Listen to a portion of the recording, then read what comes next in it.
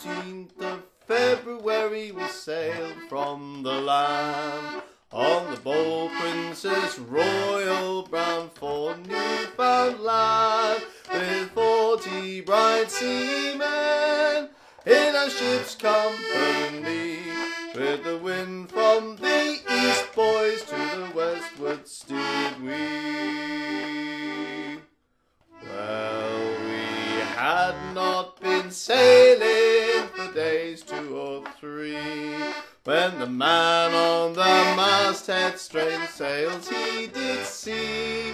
He came bearing down on us to see what we were, and under his mizzen black colours he wore.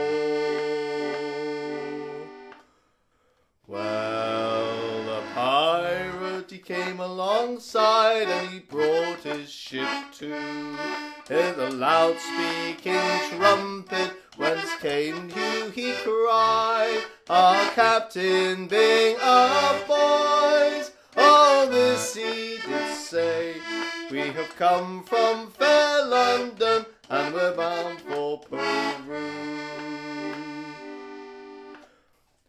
Oh, heave up your courses and hove alongside, for I have a long letter to send home by you. Oh, I will heave up my courses, and I will hove alongside, but it will be in some harbour, not alongside of you. Well, we sailed to windward for all that long day, and the pirate he followed after us, but couldn't make no way, and he fired cannons after us, but none could prevail, and the Bold Princess Royal soon showed them her tail.